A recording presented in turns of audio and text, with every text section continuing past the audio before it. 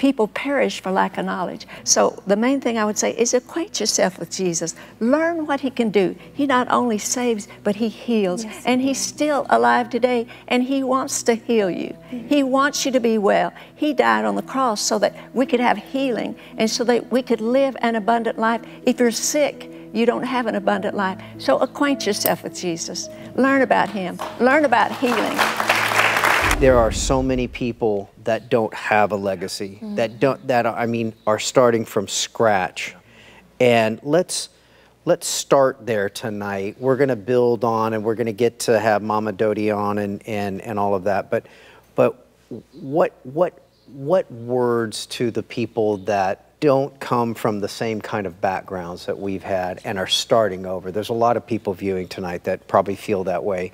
I can never do anything because I didn't come from that same kind of legacy. Yeah, it's interesting, man. I thought that same thing when Victoria was talking, because, you know, I feel very blessed because I had parents that spoke faith into me, that loved me, that loved God, that honored God. But I realized not everybody has that. Some people, you know, meet them all the time. I'm sure you do too, that they come from, you know, people that they're not necessarily proud of. They love their parents, but there's other things. But I think my encouragement to you would be that you can be the one to start the new legacy. Yeah. I mean, you're not hearing this by accident. You could be the one to break the addiction or to rise higher, whatever held your family down. You know, God's having you hear this so you can, you know, you can make some changes. You know, I think a lot of times, Matt, we hear about a generational curse, but we can start a generational blessing. Amen. I believe that's what God wants us to do. And, you know, we love those that have gone before us, but I don't believe we're supposed to stay there. And I think sometimes we can let those thoughts play, or especially people that weren't raised with people that push them forward to say, like you said, you know, I'm not talented. I didn't have what you have, Joel. I didn't have somebody speaking faith into me. But nothing that you're facing is a surprise to God. God has already equipped you and empowered you. And again, I believe the reason you're hearing this is that faith can be ignited in your heart, so you can say, you know what, I'm the one to rise higher. I am going to start a new legacy. I am going to speak faith into my children. I am going to break this addiction. You can be the one to set a new standard. And so that would be my encouragement, is to don't get stuck in the past. Say, you know what, I will be the John Osteen in my family that can speak faith into others. Yeah. In fact, that's what your father did, actually. Joel's father was the first one in his family to know Christ and accept Christ into his life. And he made a decision right then that he was going to raise his children and he was going to represent Christ. So, you know, it takes faith, it takes determination, because sometimes we're plowing the field and we don't always feel like it's changing. But you got to know in your heart of hearts that you're making a difference and your life has value and it has purpose. And, you know, I can hear some people out there saying, well, I am the only one in my family who believes. Wow. You know, and I've got all these unbelievers around me, and it's hard. Well, I would encourage them to keep plowing. You know, the best way to show Christ and to leave a legacy is to leave a legacy of love. Yeah. And I think you can't change people, but you can let God change them. You sow the seed, you know, just let your love water the seed, and God will bring the increase. But I would just encourage people, don't give up. Know that your life has value. God's got you here for a purpose and a reason, and that you are making a difference. I know. Can I say one more thing, Matt and Laurie, too, is some people are raised in a limited environment. So my dad grew up during the Great Depression back in the 30s. His parents were cotton farmers, and during the Great Depression, they lost all their money when the banks closed. And so my dad, they didn't have money growing up for hardly to have enough food. He could never drink a full glass of milk, and just, you know, just very extreme poverty.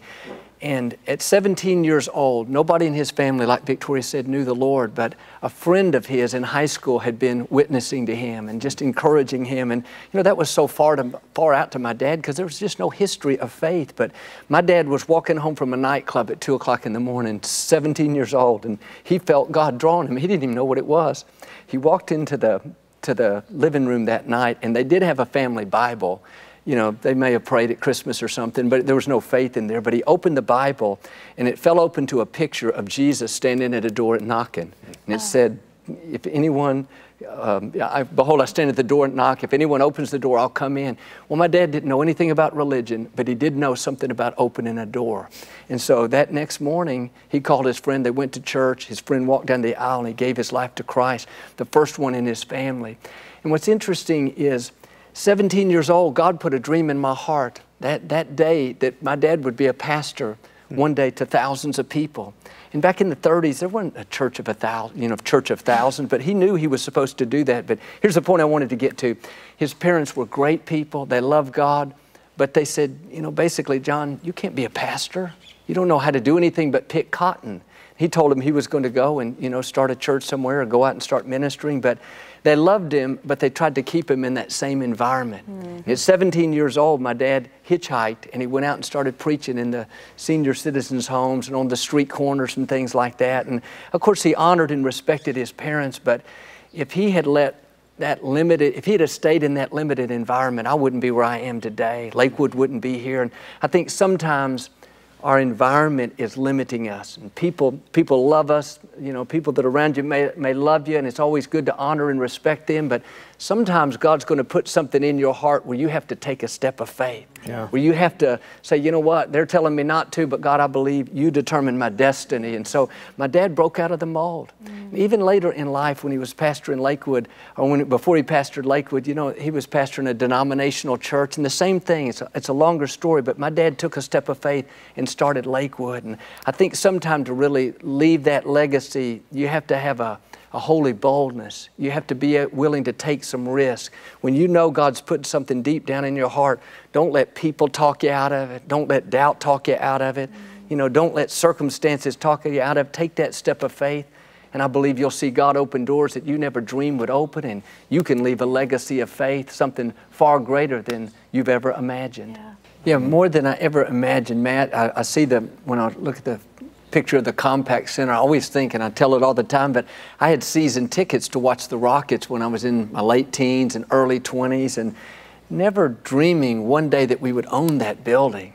That's why it's so easy for me to tell people that God's dream for your life is bigger than your own. I mean, 21, 22 years ago, never thought I would be a pastor and never thought these doors would open. But again, not bragging on us, just bragging on what God wants to do in your life. When you dare to believe, when you honor Him, when you keep Him first place, you don't know where God's going to take you. And even me, I thought my dad would ask me to come up and minister when he was alive, and I thought, that's so funny, because I wouldn't know what to say. I didn't think I could get up in front of people. I'm naturally more quiet and reserved, and it was so far out to me. But when my dad died, sometimes God will use adversity to push you into your destiny. Wow. I discovered gifts and talents in me that I didn't know I had. I didn't know I could get up in front of people. Even when I first started ministering, or a little ways down the road maybe, at first I didn't know what I was doing. Still don't know totally, but at first people would say, oh man, you're so good. You really know how to minister. I thought, I'm just talking to people. I don't know what they mean. But I realized, what? Somehow God gave me a gift to connect with people. So I'd say that, not to brag on me, but to let you know there are gifts and talents in you that you have not yet tapped into. I believe there is potential in you that you're going to see God bring out in a certain way. And I can tell you, it may try to intimidate you. You may feel like you can't do it, but let me tell you, God wouldn't have given you that opportunity if He had not already equipped you and empowered you. When I first started ministering, I was so nervous.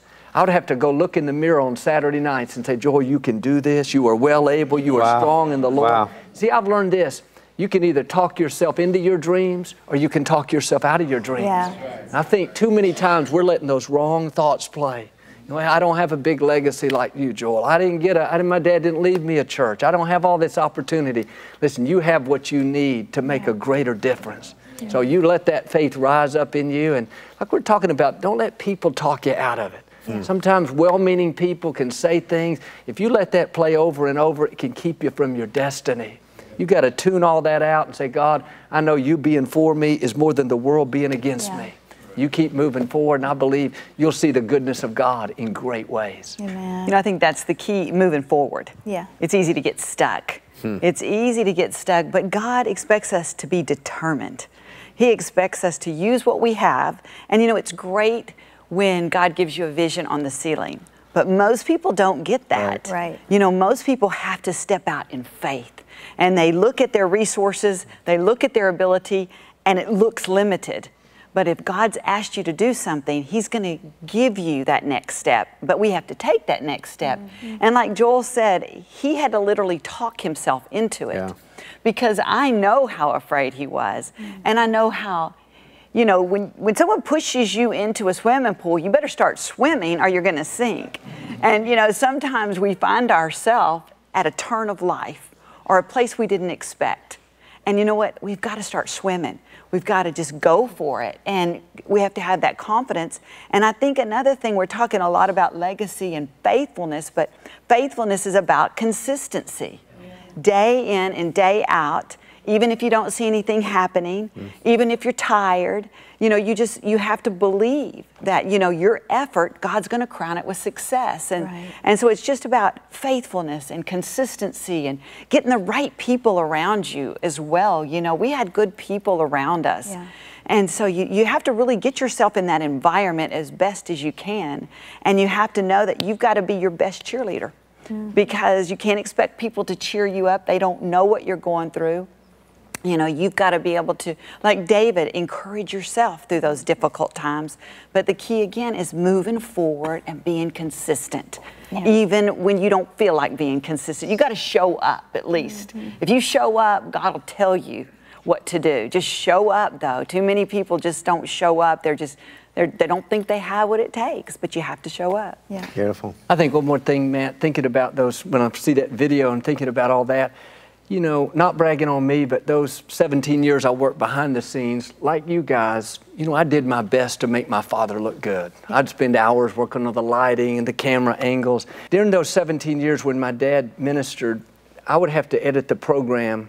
He had a half-hour program as well, and Daddy would speak for like 40 minutes, so I'd have to cut down 10 or 15 minutes out of it. So I'd have to listen to that sermon maybe 4 or 5 different times to get the train of thought. And, you know, my dad was extemporaneous, so maybe he was talking here and talking over here, and so I'd put it all back together.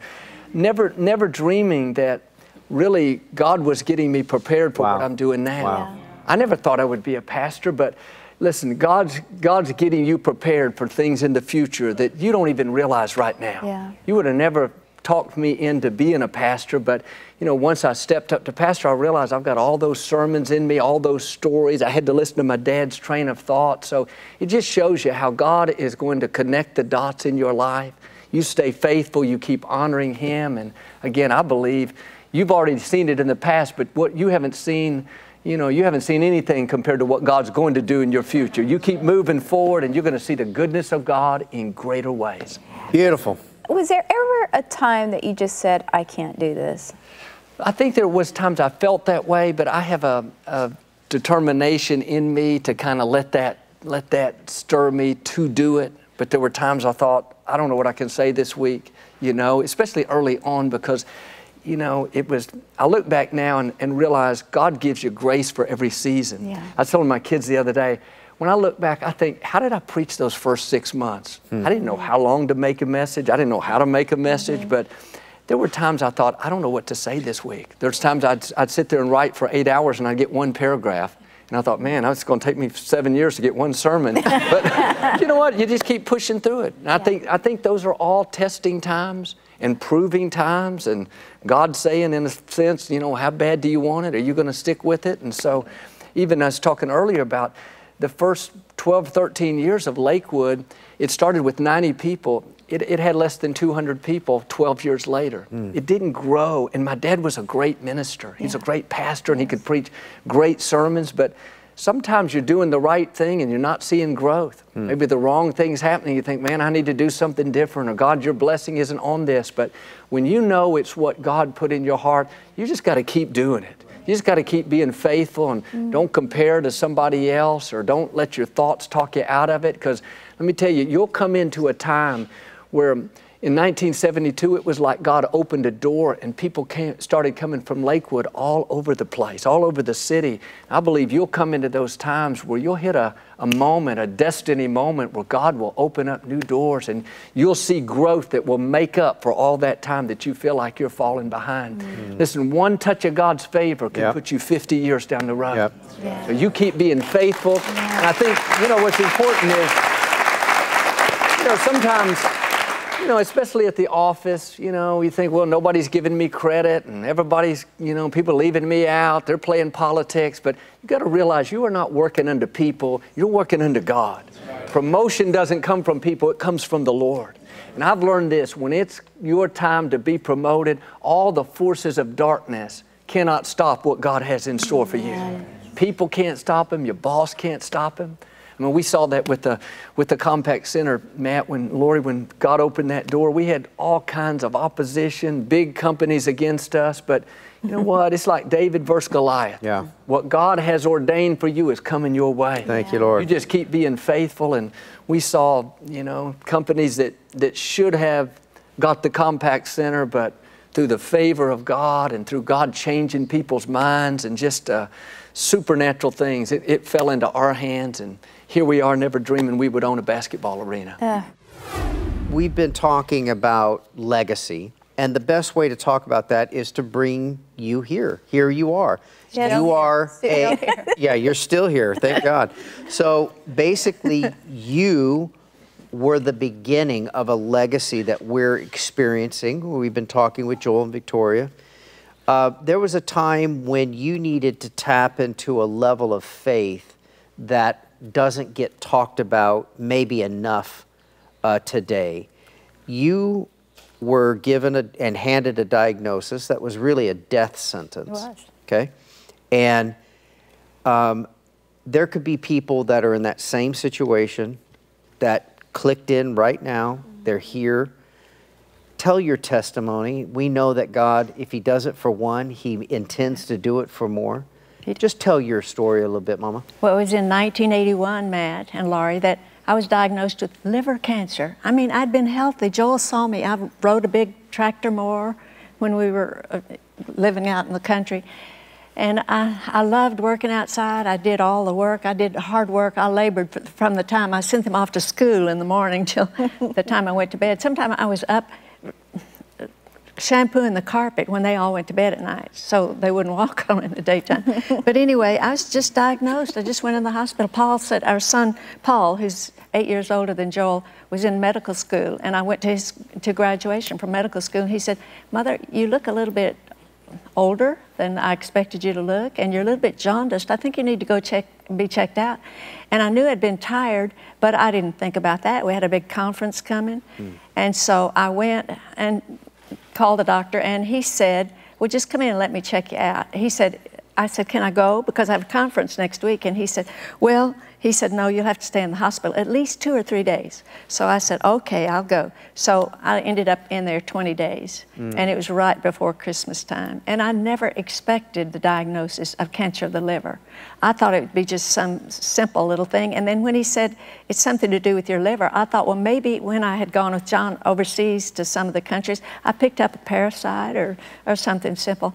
But when he said that I had cancer of the liver, he met John downstairs coming up to my room, and he said, we don't have anything to do for her. She may take chemo. Then it was different 36 or 7 years ago. I was 48 at the time. My goodness. And I'll be 86 in October. Wow. So see how good God was?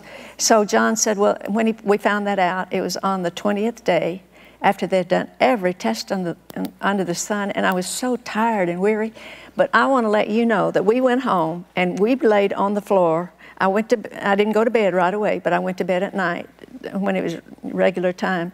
And we got up the next morning and we laid on our faces at the foot of our bed. And he prayed, and I never will forget what he said. He said, Jesus, heal my wife. And he said, and he prayed and cast the devil out, you know, the demon forces of cancer. Jesus spoke to the fig tree, it withered and died. He said, I command cancer to leave her body. And you know what? As far as I was concerned, it left that day. But it didn't seem like it left that day. But anyway, and he said, I need her, Jesus. The church needs her, Jesus. Her mother and daddy need her. The children need her. And Jesus, you need her.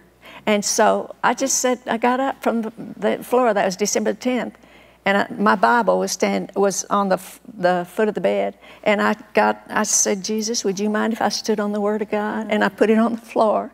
And I thought, well, would Jesus be pleased if I stood on His Word? And then I thought, I don't think He'll care. I think He'll be proud of me. So I put that Bible on there. And with my little foot that had polio, I put those little feet on there. And I said, Jesus, I'm standing on your Word. So I went around the house saying, December 11th, I believe Jesus healed me. December 11th, I believe everybody would say, how are you, Miss Dodie? I never said I feel bad, you know, I don't feel good. I just said, I'm blessed. Jesus healed me, December 11th, 1981. And so I kept on saying it, and I'm telling you, it was just wonderful how God helped me. And that's when I started praying for other people. Don't you think, Joel? Yeah. And now I still do, and I love praying for people. That's my life, it's praying for people. So what was the principle of what you were doing, in case somebody just, again, doesn't have a legacy, doesn't know what to do, a diagnosis has been handed to them, they really don't know what to do. What were you doing in simple terms, and explain that to our audience? Well, Jesus still heals. He said, Jesus Christ, the Bible says, Hebrews 13:8, Jesus Christ the same yesterday, today, and forever. I knew He hadn't changed. We at one time were in a denominational church. My husband was brought up another denomination, but he went away to a hotel in Houston, and he said, I'm not coming back until I learn more about what Jesus can do for you. And we had a little girl that was born, Lisa. Our daughter was born with a birth injury. She would have been in a wheelchair, but if it were not for God. So I just took God at His word. The main thing I would say was acquaint yourself with Him, God, and His Son Jesus, it says in Job 22, and be at peace. So we began to acquaint ourselves with Jesus more about healing. Some people don't have knowledge of healing. People perish for lack of knowledge. So the main thing I would say is acquaint yourself with Jesus. Learn what He can do. He not only saves, but He heals. Yes. And He's still alive today, and He wants to heal you. He wants you to be well. He died on the cross so that we could have healing and so that we could live an abundant life. If you're sick, you don't have an abundant life. So acquaint yourself with Jesus. Learn about Him. Learn about healing.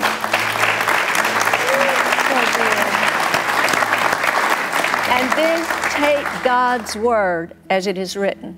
It is written, and He will never go back on His promises. Sometimes we break our promises to people. Sometimes I do. I don't intend to, but I do. Jesus would never break a promise to us. He always will keep His word. So whatever you need from God, ask Him. Just ask Him, and Jesus will do it for you because He has no favorites, and He will do it for you. He loves you with an everlasting love. Joel, the idea of this sometimes doesn't get talked about enough in our generation. The healing of a body. You're living proof. Living testimony. That when Jesus said He would do it, you just have to ultimately start believing it. That's right. And help somebody that says, when you're sick and you say you're not sick, you're just basically, trying to avoid the problem.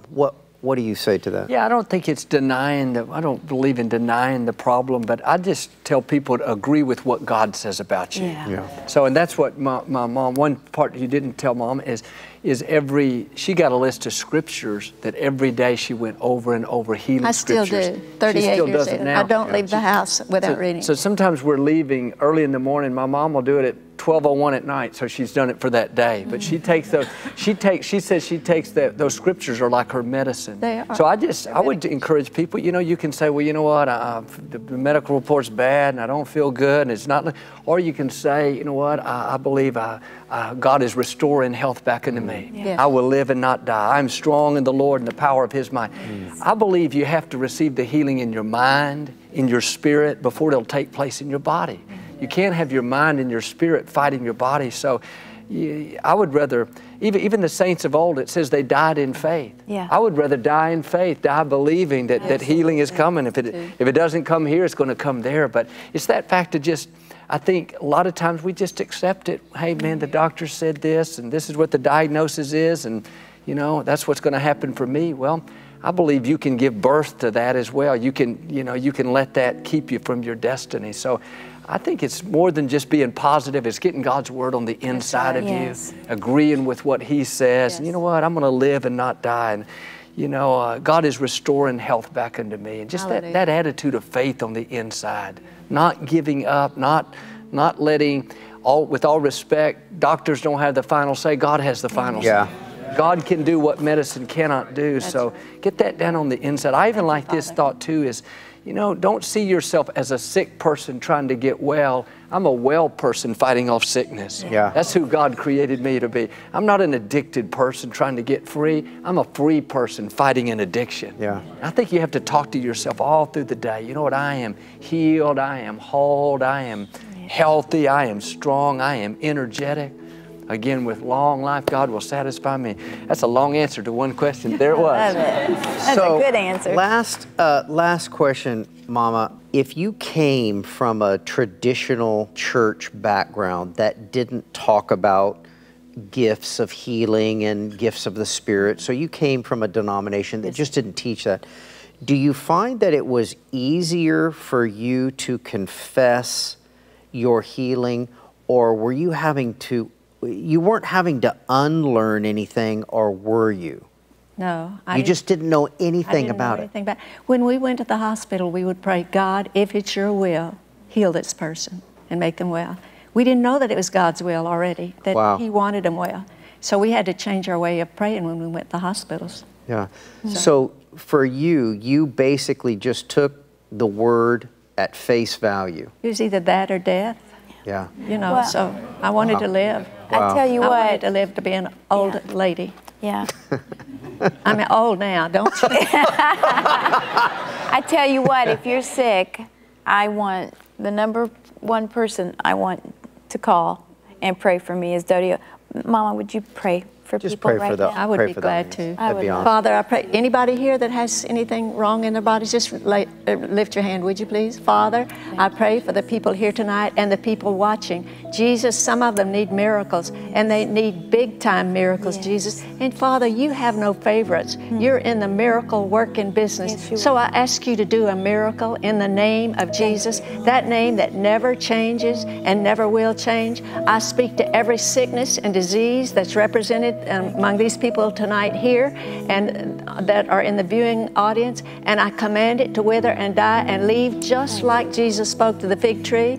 I speak to it and I say every root of you leave their bodies in Jesus' name. Father, let regeneration come, give corrective miracles, creative miracles, whatever they need, Father, just give them a miracle. Some of them are laying on their beds now dying, Father. They have no hope, but you are their hope. And they need to know that you are their hope. So I speak to diseases. I command them to leave and forever leave and never, ever come back the second time in Jesus' name. Now, God, do miracles. And I pray that people will write in and say, we got healed, and they will serve you, Father, all their days, Jesus. And they will tell others about you, Father. And Jesus, they will pray for other people and they will see miracles. Jesus, you don't even have to have anybody pray for them because you're right there with them in their hearts, in their homes, in their hospitals.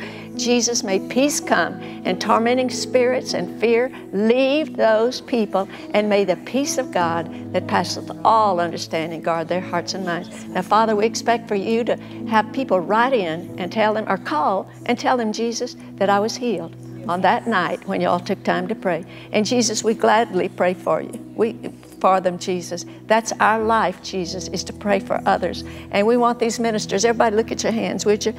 May the anointing of God come into their hands. And I pray as they lay hands on sick people in their churches, as people lay hands on sick people here, as Laurie and Matt lay hands on sick people, they'll see miracles and signs and wonders. And Jesus, we even want to see people come out of wheelchairs, Father. And we want to see people raised from the dead like they see in Nigeria and other places, Father. God do miracles, because you're a miracle worker, and we believe that you will never, ever, ever change. And all the people said, amen. Mama Dodie bringing it. I love it. At TBN, our mission is to use every available means to reach as many individuals and families as possible with the life-changing gospel of Jesus Christ. Thank you for helping make the gospel of grace go around the world. Without you, we couldn't do it. God bless you.